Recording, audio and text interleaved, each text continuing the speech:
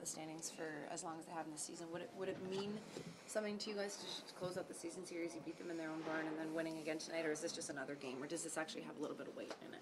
That's another big game for us. These are points we need, so they're a strong team, but we're going to want to go out there and play hard and try and get those 2 points at the end of the game. And beating them, though, considering where they are in the standings, does that mean anything different, or does it really matter that they're at the top to you guys, or if you were playing a lower C team, would it mean the same thing?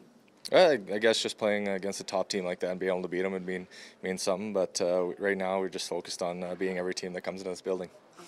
Tyler, your comfort level, how's it going as you're playing more and more games and now you got your first point out of it?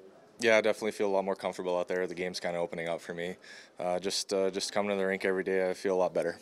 Playing with Shane and Archibald, what's it like playing with those two guys who are, kind of give a consistent performance every night?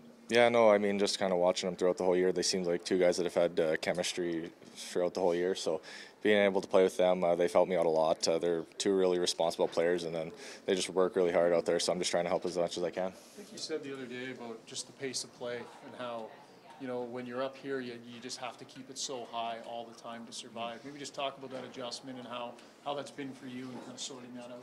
Yeah, just the energy or the energy level on the ice. It's just the guys are always moving out there. You always got to keep moving. As soon as you stop, you're going to get beat. So you got to just play hard out there and play smart as well. They've got the assist out of the way. You haven't had a fight. The goals. Goal will probably come before the fight.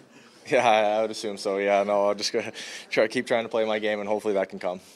Tonight is Hockey is for Everyone night here at Rogers Place. What does it mean to you to see the NHL getting behind it and making hockey more inclusive for anyone who wants to play? Yeah, no, it's definitely a big thing. For me growing up, it's a huge part of my life, so it's helped me out through a lot. So it's a game that should be out for everyone and should help everyone out.